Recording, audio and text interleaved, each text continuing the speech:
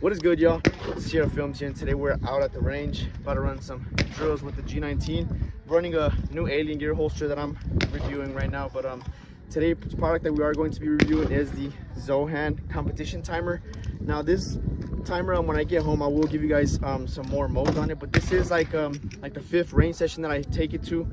Has roughly like 1,600 rounds through, and it works good. As you guys can see, I've been running it through the dirt, all that. Accurately gets all the times and everything. But I'm gonna post some footage of us shooting this range session with this timer, and then when we get back to the crib, I'm gonna go ahead and tell you guys some of the more features that it has and some of the things that I wish it would have on it.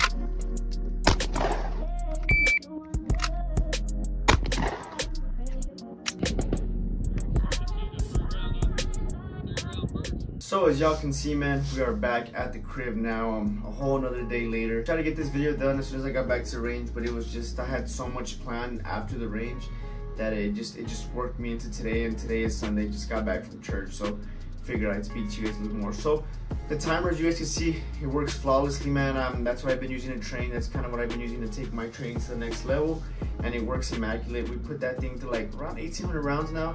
As you guys can see, we are out in the desert when we shoot, so the timer does, you know, lay sometimes on the floor, sometimes it falls, stuff of that nature. So it has gotten dirt on it, it has taken a couple falls, a little bit of stuff like that, you know, like just regular stuff that happen, mistakes that happen. So and it has held up good. So man, y'all could use code 10SHOTTIMER to get a 10% discount. We'll be dropping the link down in the description. I mean, the timer is pretty basic. As far as like when you click the go button, it can go off either instantly or you can put it on a 3-second delay. I personally like doing the 3-second delay because it's kind of hard to catch it whenever somebody else is hitting the timer for you, and then they ask you if you're ready and then they randomly click it.